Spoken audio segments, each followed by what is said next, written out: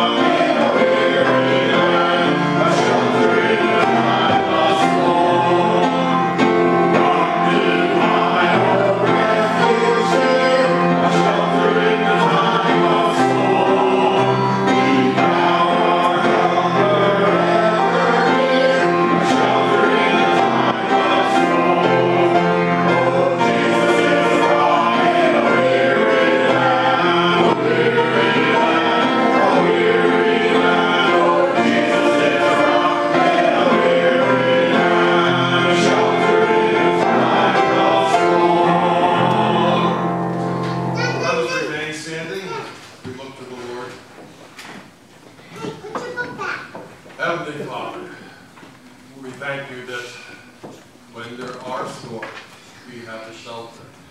We have a God who can make sense of it, even if we don't get to know all the details. We come to you. You are our helper. You are our healer. And we come again into your house. And we just feel that sense of being in our Father's house, in your care, in your keeping. And we trust you, Lord. And we give you all the many, many concerns that are on our heart. Help us now, even now, to prepare ourselves to hear and listen to your words and be fortified and strengthened and redirected. In your name we pray. Amen. You may be seated. Continue with 173, Blessed Be the Name.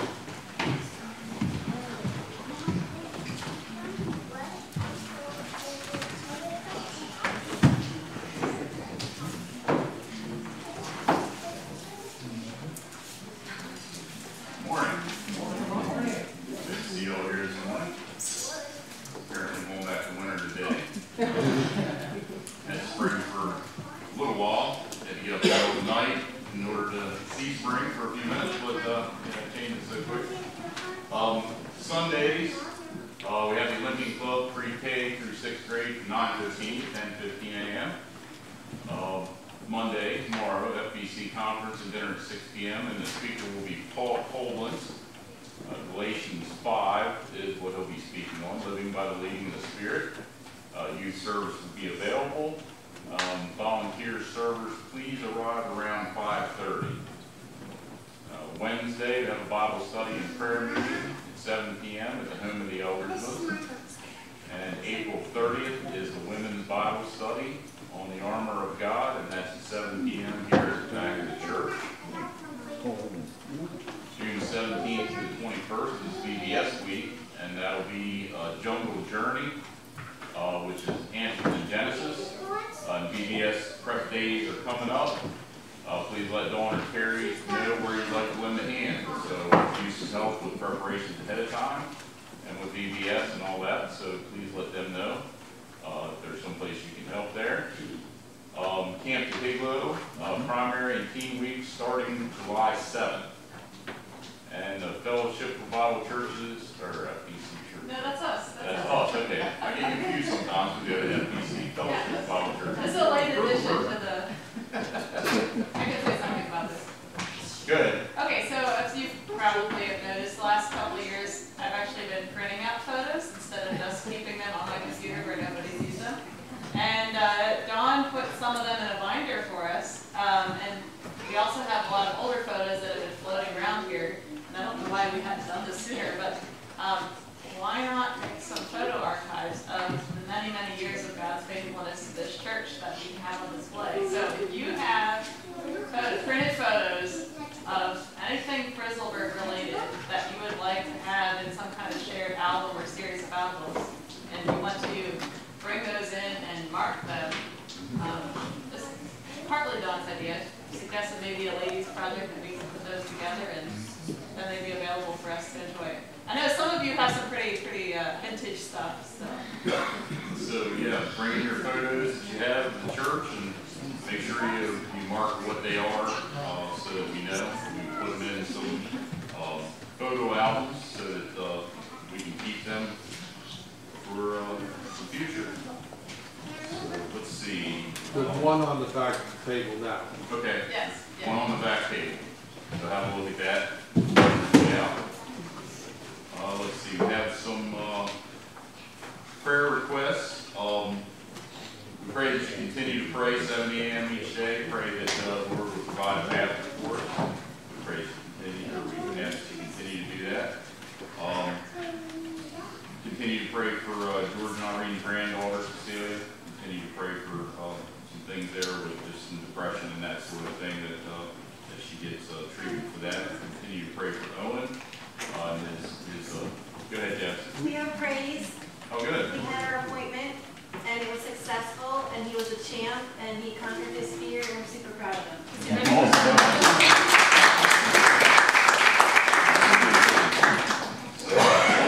Yeah, very good. So that's definitely a praise there. Pray for, continue to pray for Eric's recovery. Looks like you're doing good. Got all your staples out. Everything's working out pretty good. So that's good. Praise there as well. All his tumors were benign, so no problems there. And he's been released, right? So Eric's been released. So yeah, he's been released back to normal activity. That's good. Praise there. Tiffany Robinson, continue to keep her in your prayers. Pastor Matt Robinson's wife. Infusion treatments continue every other week. Of course, from the chemo, you have more side effects as time goes on, so continue to pray for her for that. And she has a 3-month PET scan on May 9th, so be in prayer that would be good news that they get there. Alan Wallach had a follow-up with his heart surgeon this past week. He has 3 more weeks of a wound vac for his chest, and then hopefully they can switch to a dressing. The infectious disease doctor said that the labs look good and he no longer needs to take IV antibiotics. So that's good news that he's recovering. It's starting to clear up for him. He had a pretty bad infection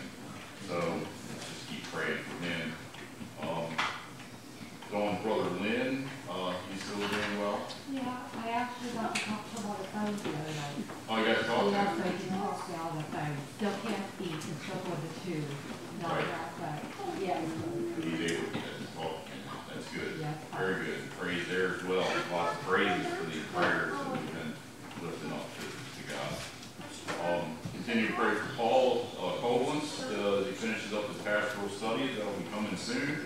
As he looks for how the Lord leads him as he moves forward. I didn't have any other updates. Were there any updates or announcements that I missed? Okay. Wednesday night, we're going to try to delve into the book of Ecclesiastes. So how to deal with reality that sometimes makes us cynical and yet have God's perspective. Very good. So Wednesday night at Hank's, book of Ecclesiastes. All right, any other announcements or prayers? All right, this time we'll have special music. After special music, our speaker today will be Pastor Steve Cook.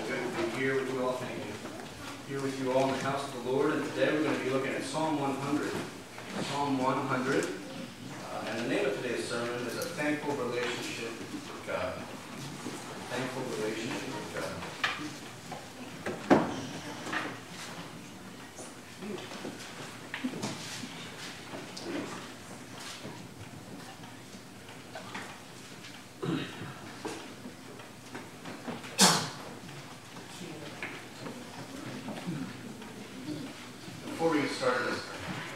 Father, in Jesus' name, Lord, we do thank you for this day. Lord, we thank you for our help that you've given us to make it out here together today, Lord. We thank you, Lord, for your love and your mercy and your grace that you shower down on us each and every day. Lord, we ask that you would please bless this time that we spend here on your word, Lord. We ask that you would speak to our hearts.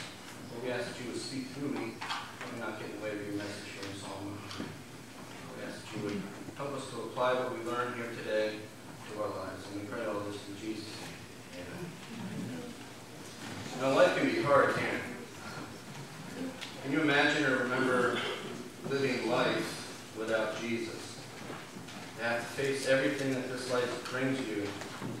God Jesus to lead and guide and love us.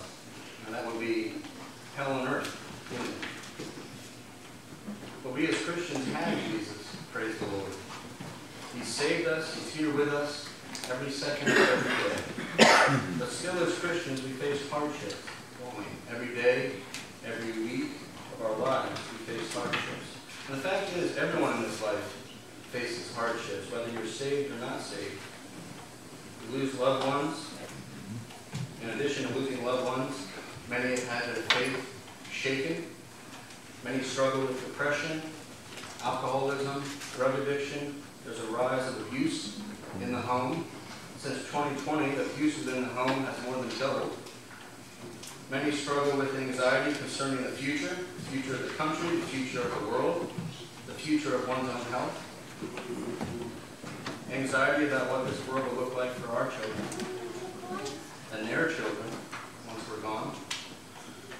This is a tough world to live in, and sadly, many churches have closed their doors for good since COVID. And the truth of the matter is, with all the issues that this country faces, keeping churches active is a major essential. I truly believe in my heart that the church is more than a building. The church is a group of followers of Jesus here for the purpose of encouraging each other and also reaching out to the world around us for Jesus. The building is not what reaches people's hearts. God working through His church is what reaches the hearts of man. God also works on His Word, right, and the preaching of it. Because as Romans says, faith comes by hearing, and hearing comes through the Word of God. These end times are scary. But it's not a time for God's children to bunker down. This is a time for God's children to rise up and share the blessing of faith and hope and love that we carry with us. This world is angry. This world is sad. This world is looking for someone to blame, and many blame our God. The way that Satan works best is to get us, Christians, to turn on each other. The fact is, the problems that are in the world slip into the church. Because the church is composed of imperfect human beings who are saved by the blood of Christ. When we forget how blessed we are, the church starts to take on the look of the world. We start to take on sometimes the talk of the world. It starts in our hearts. We lose our thankfulness. And an unthankful heart then plays out in our words and in our actions. Our thankfulness to God is directly related to our relationship with God. In other words, if we're not thankful to God, then we will not love Him. But the more thankful we are to God, the more we love Him. A lack of thankfulness to God also results in a lack of faith in God. Being thankful to God for who He is and what He's done for us is absolutely essential in facing this life in this world. So today we're going to be reminded, today we're going to remember why God is worthy of all praise and thanksgiving. And we're going to see those reasons in Psalm 100.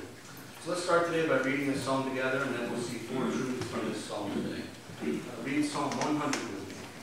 It says, a psalm of thanksgiving. Make a joyful shout to the Lord, all you lands. Serve the Lord with gladness. Come before His presence with singing. Know that the Lord, He is God. It is He who has made us, and not we ourselves. We are His people and the sheep of His pasture. Enter into His gates with thanksgiving and into His courts with praise. Be thankful to Him and bless His name. For the Lord is good. His mercy is everlasting, and His truth endures to all generations. The first thing we see today when it comes to this psalm, point number 1, is that our attitudes matter. Our attitudes matter. This psalm starts by saying in verse 1, a psalm of thanksgiving. Make a joyful shout to the Lord, all you lands. Notice how it says all you lands there, right? That means everyone who's a child of God should be praising God no matter where you are, no matter what your circumstances are. This is for every Christian. If you're living in a car, if you're living in a 3-story house, if you're in Africa, if you're in America, if you feel sad, if you feel angry, if you feel melancholy, if you feel happy, if you feel joyful, make a joyful shout to the Lord no matter what your circumstances are or where you call home. Immediately, this psalm tells us that if you're a Christian, praise the Lord, period. I may not be a very good singer. No, I'm not. You may not be too, but I want to encourage you. This psalm encourages us this week to make a joyful noise to the Lord. It doesn't have to be pretty to everyone else. It's beautiful to God, right? When we sing to Him, when we praise Him, it's beautiful to God, even if we sound like a dying cat. I like how other versions say, make a joyful noise here, right? It doesn't matter to God what our singing voice is. It could be noise to everyone else. But we aren't singing to everyone else. We're singing to God. This week, get alone with God and shout to Him in a joyful noise of thankfulness. My son Connor told me this morning, this isn't the first time he's heard this sermon, but he told me that recently he was bouncing on the trampoline and he was thanking the Lord, shouting on the trampoline. There's nothing wrong with that. Nothing wrong with it.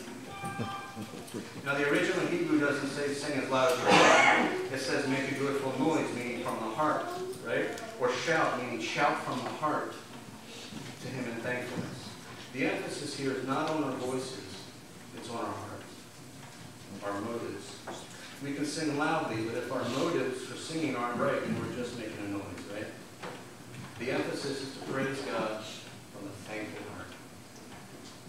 One day all the lambs will be together in one assembly, standing in front of God together, singing as one, praising God. You know, I go to this thing called the Men's Prayer Dance. It's hosted by a man named Harold Long, and there's about 600 men that go there. And everybody sings at the top of their lungs, and you can feel your body shaking as that happens. Now that's 600 men. Imagine all of God's children from all time here, gathered together, singing to the Lord at once. Our earthly bodies can't contain that joy. It'll be one of the most beautiful things you've ever been a part of. And the feelings in that time, I can't imagine. So why wait, right? Why wait to start praising? Sing now to God. Praise Him now. Next in Psalm 100 and verse 2, it says, serve the Lord with gladness. Come before His presence with singing. Now what's this talking about here? This verse is talking about not only worshiping God in service, but also how and why we worship God in service. This is again talking about our heart's attitude towards God. There's something else we need to notice here in verse 2. Notice that worship with the heart and service go hand in hand. Look at verse 2. Serve the Lord with gladness, then come before His presence with singing. Same sentence. Worship and service going hand in hand. They are inseparable in God's eyes. We cannot truly be one without the other. If we try to serve God with a heart that doesn't worship Him, then we're serving with the wrong motives, right? Remember 1 Corinthians 13, the love chapter. Remember the way it starts. It says, though I speak with the tongues of men and of angels, but have not love, I have become a sounding brass or a clanging cymbal. And though I have the gift of prophecy and understand all mystery and all knowledge, and though I have all faith so that I could remove mountains, but have not love, I am nothing. And though I bestow all my goods to feed the poor, and though I give my body to be burned, but have not love, it profits me nothing. The love it's talking about here is not only for our fellow man, but also for the Lord. In fact, love for our fellow man starts with love for the Lord, right? We go through the motions, but when it comes to service to God, our attitudes matter. It was E.C. Olson who said we cannot serve the Lord until we have given Him the adoration of our heart. So we see here how important it is to have a heart that loves God before we can then go and serve Him. Every single thing we do, each day, should be for God's glory, right? But we shouldn't do it because we feel like we have to. We should do everything for His glory because we want to. We serve the Lord because He saved us by His grace and mercy, and we love to serve Him. If we serve Him for any other reason than this, then we'll be disappointed and we'll stop serving Him. This is the only reason. This is the only reason it lasts. This is the only reason that doesn't change, and this is the only reason that God accepts and blesses our service. We serve the Lord because He saved us by His grace and mercy, and we love to serve. The Bible makes it clear that we do not serve in order to be saved, right? We serve God because we are saved. That's the proper attitude of things that should fuel our hearts and our service. Attitude is very important.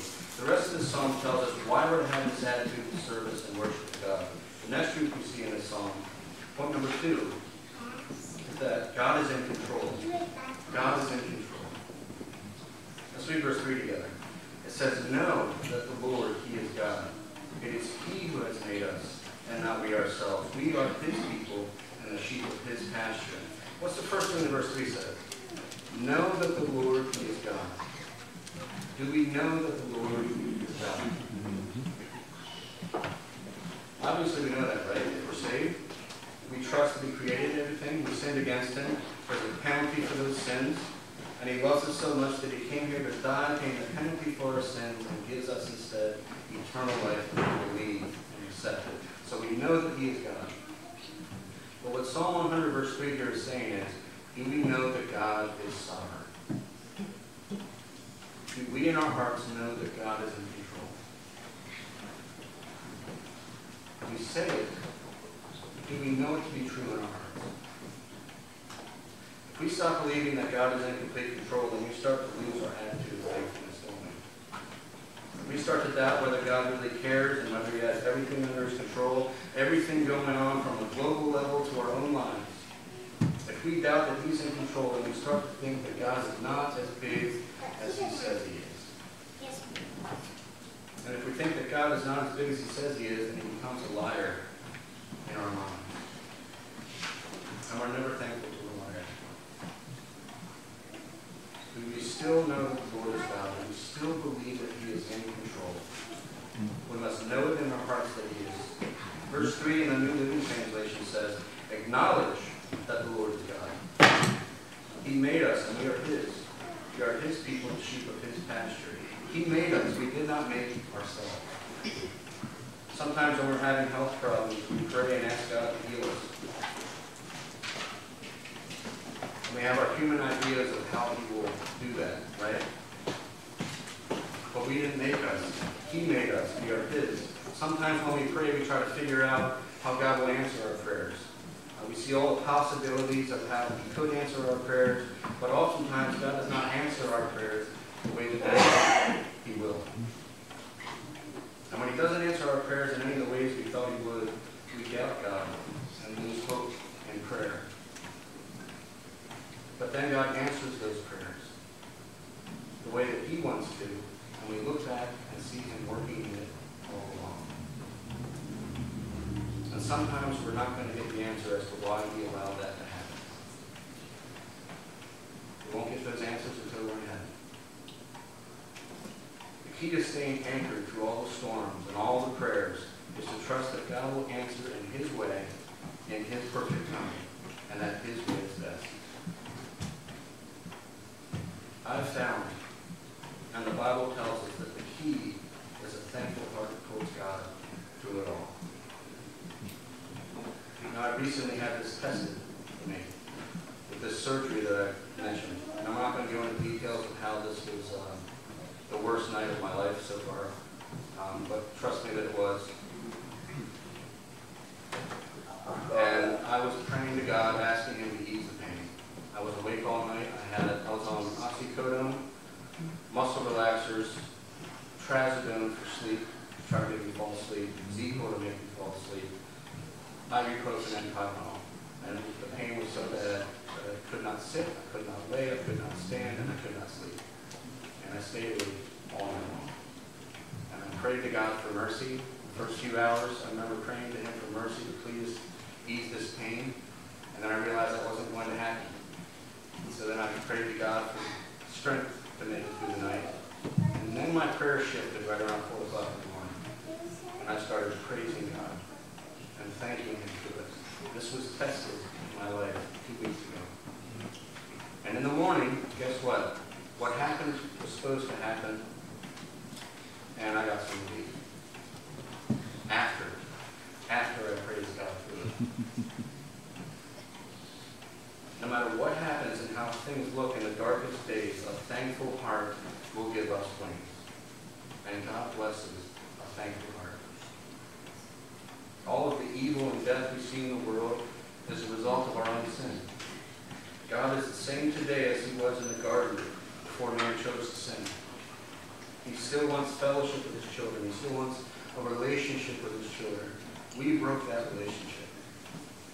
And like a perfectly loving father, he decided that he would mend.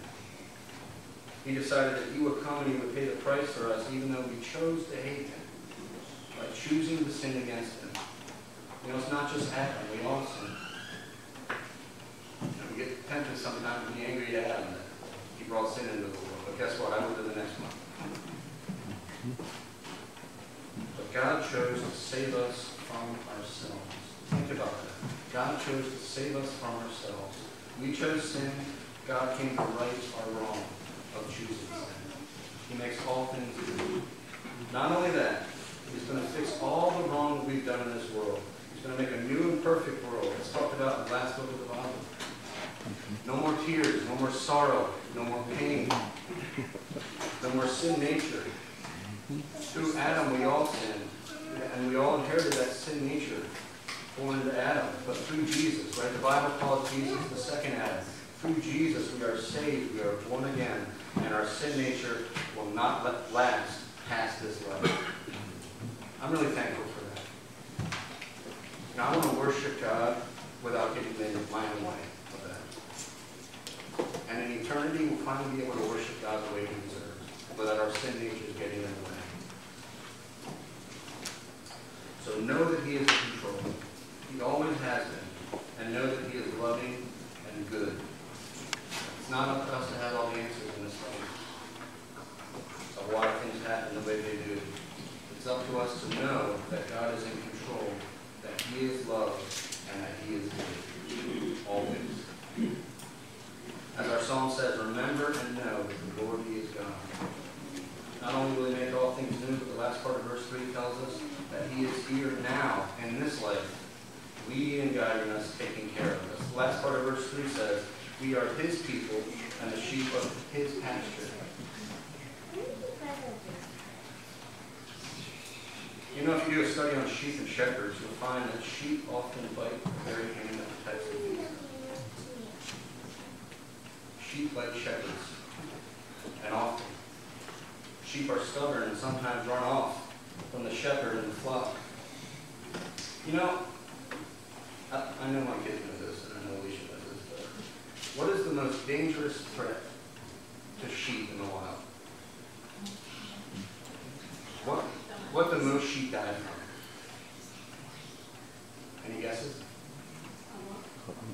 Somebody? What's that? A wolf? A wolf. That's a good one. Yes. Running away from the shepherd? Running away from the shepherd? Essentially, yes. So what most sheep in the wild die from is actually falling off a cliff. They walk off cliffs and they die. Like they eat grass and they just walk up. Yeah, they just keep eating grass and walk right off the cliff and die. Yeah. Sheep kill themselves. They hurt themselves, they kill themselves. Yes. Indeed. You know, it's interesting. One of the stupidest creatures on earth, and we are sheep. But sheep, like you said, buddy, run away from the shepherd. And when that happens, the shepherd leaves the flock and chases that sheep. And you know, when the shepherd notices a certain problem sheep, which would be me, but when he sees a certain problem sheep, what he does is actually break the legs of that sheep so that it can stop running away. Right? To that sheep, it seems like the shepherd leaves it. But to us, we see the big picture. We see the big picture. We see that it's an act of love from the shepherd. The shepherd breaks the leg of a sheep to keep it from hurting itself, or worse. And you know the thing about God is that he will never stop going after us. And sometimes in life, we have things happen to us that seem bad. That seem like our shepherd doesn't love us. But in hindsight, we realize that through that hard time, he was loving us and growing us. In fact, he was protecting us. And he was bringing us back to the safety of himself.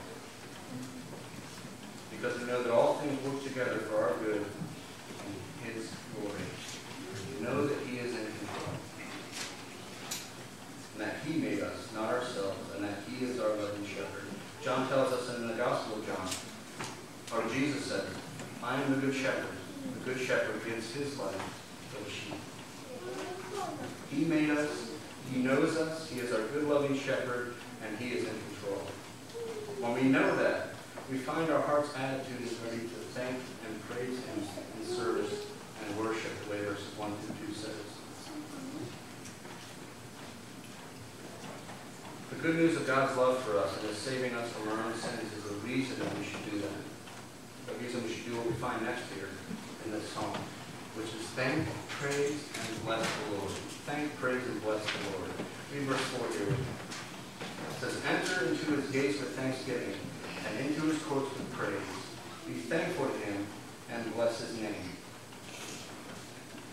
You know, back in the days when this was written, the gates in this verse refer to the gates of Jerusalem. And the courts are referring to the temple where God met His people here on earth. Praise God, we don't have to go to Jerusalem and go into the temple these days to meet with God. We can meet with Him in prayer wherever we are, and we have Him dwelling in our hearts rather than the temple. Our bodies are now living temples. Do you not know, 1 Corinthians 6:19, do you not know that your body is the temple of the Holy Spirit who is in you, whom you have from God, and you are not your own? You know, we often refer to the church as the house of God, and it is. But we sometimes forget that our bodies themselves are also the house of God. How do we, as temples of God, speak of God? Do we come before Him with thanksgiving? Do we praise Him? You know, we don't stop becoming His temple when our prayers end. We are walking, living, breathing temples of God. As verse 4 ends, do we bless His name? Bless here literally means speak well of, right? Do we speak well of God? You know, often what we don't say speaks as loudly as what we do say. When we say this country is doomed or the world is out of control, we're not saying it, but we're implying that God's not in control.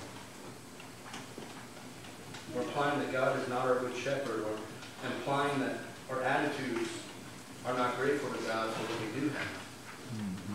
Complaining about things may not speak directly poorly about God, but it does reveal a heart that's not thankful to God. God dealt very seriously with the people in the Old Testament who murmured. Murmuring means complaining about things that we can't change. The words of our mouths are windows into our hearts.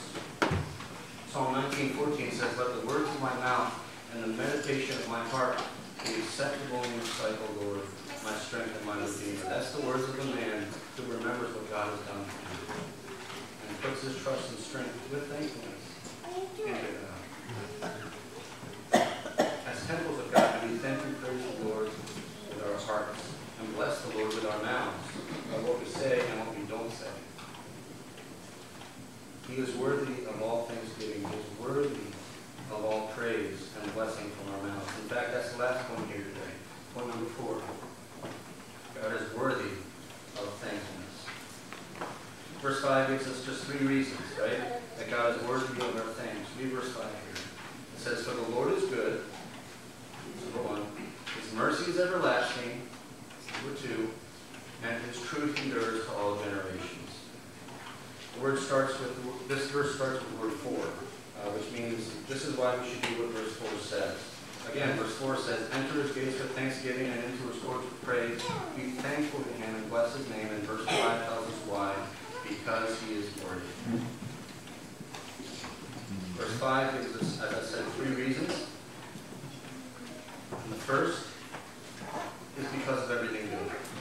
Everything good. Verse 5 starts by saying, for the Lord is good. I want to encourage you this week to go online and to Google, the Lord is good, scripture passage. You won't have any trouble finding it. I found a really good one at davidjeremiah.org. It's called 23 verses about the goodness of God. But today I'm going to bring up one verse that covers everything. James 1:17. It says, every good gift and every perfect gift is from above and comes down from the Father of lights, with whom there is no variation or shadow of turning. God is good. He's always been good. There is no variation of his goodness or even a possibility of his goodness changing. And because he's good, everything good comes from him. You say, well, I may not have much in this life, but at least I have my family. Thank God for that. He's the one who made you, not you yourself. And he gave you your family. He made them too. All we have in life is stripped away. Friends are gone, family's gone, house and money are gone, and our health is almost gone. We feel like we have no good thing left on this earth. We still have our salvation. And we still have our eternity of peace and of joy that we can't even comprehend that we're headed for. And that's something to be thankful for every day. Amen? Amen. Next in verse 5, it's because of his unfailing, everlasting love. I'm reading from the New King James here. It says, his mercy is everlasting, but I really like what the New Living Translation says here. It says, his unfailing love continues forever. God's love never fails us, and his love lasts forever. Humanly speaking, we can lose the love of others, can't we? Someone may love us their whole lives, but then their lives end. But as long as you are alive on this earth, there is never a day where you will have to go without the love of God. And his love is not some distant thing that you know exists, but you can't see it. God's love can be seen every day in our lives if we learn to recognize it. We are never alone, and we are never without God's love. That makes him worthy of our thanks. If everyone you love and who loves you would die today, leaving you alone in this world, you would still have the love of the one who created you. His love is unfailing and unending. His love for you doesn't stop when you leave this earth. We don't have to worry if when we die, God will stop loving us. His love is everlasting. Lastly, in Psalm 100, verse 5 ends with the third reason. Because of his enduring faithfulness. This whole psalm ends by saying his love endures from generation to generation. For a lot of us, the fear of what will become of our children when we're gone is on our minds and hearts. A lot's changed really quickly, hasn't it? Now, I'm working at Frederick County Public Schools. There are some schools in Frederick County that will put out a litter box for your child if they decide they're okay. I didn't imagine that 10 years ago. I didn't imagine that 20 years ago. What's the next 20, 30 years going to look like? I was walking into Safeway here in Westminster, and a grandmother was walking out with her son, who was probably about 6, 7 years old, and he said, I feel like I'm a girl, I want to be a girl. And his grandmother laughed at him. And that's the last bit that I heard. But she laughed approvingly, like, okay, sweetheart, you want to be a girl? But that's the world we're in right now. What's the world going to look like 30 years from now for our grandkids, our children? So the fear of that, right, of what our children will be facing when we're gone, is on our hearts and minds. Who will take care of them? Who will point them to Jesus? Who will love them like we do? And God tells us he will. He will. He will take care of them as he always has been. He will call out to their hearts if they're running from him. He is the good shepherd that won't stop when we're gone. He is the one who causes the sun to rise on the evil and on the good. All blessings, including life itself, come down from him. Every good thing comes from him. He is faithful. He is in control. Trust him when he says that, and thank him for it. Amen? Amen. And something else to notice as we look at this list. This here. None of these are dependent on our circumstances.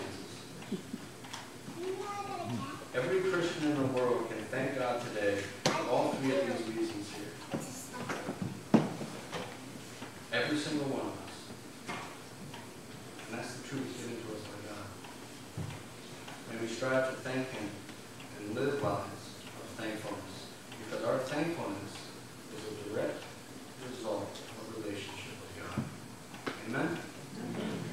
And if you're here today and you don't know Jesus as your Savior, today is the day to receive God's goodness and His everlasting mercy and love, and you receive it by believing His truth, the only truth.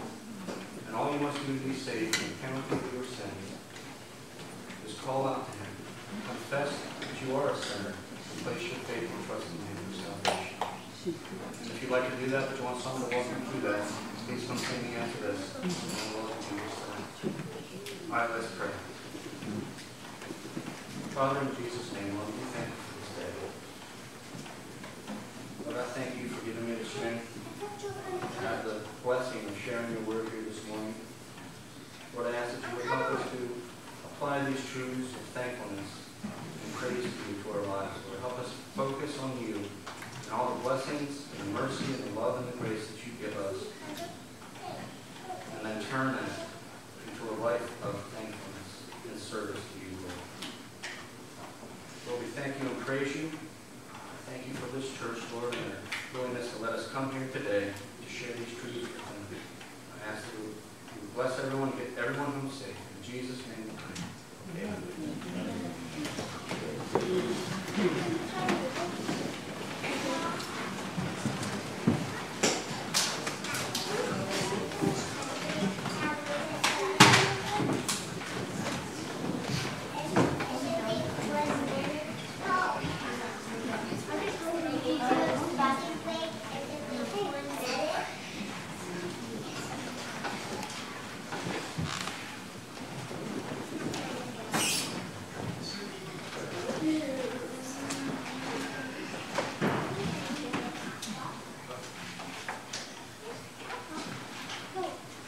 Our last hymn, I believe, was 373. Only one life. Wanted to say, if anyone here or know of anyone that you particularly are interacting with, you care about, who is despairing of life. What we were preaching here, what we said this morning, is truly the key. If you're in despair, do you know your sovereign God?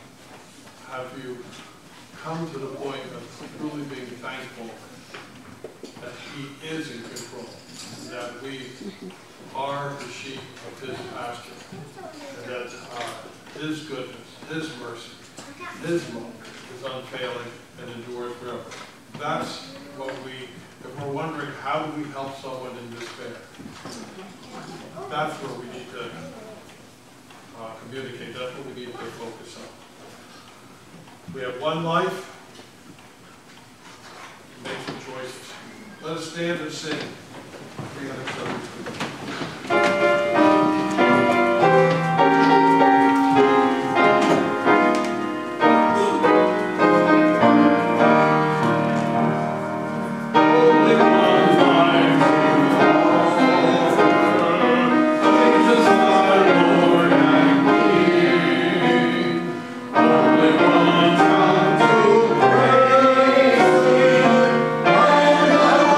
Mercy,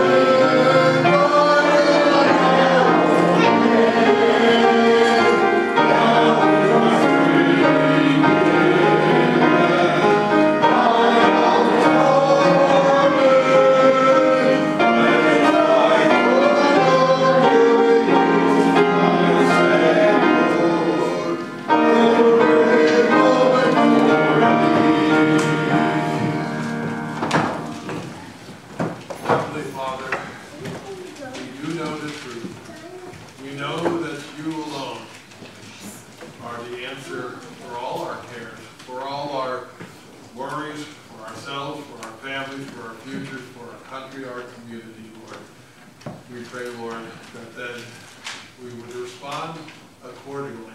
We trust you with all that is of value to us, for you alone are the keeper and the answer. We ask, Lord, that as we contemplate this, that we do not give you for a moment, but we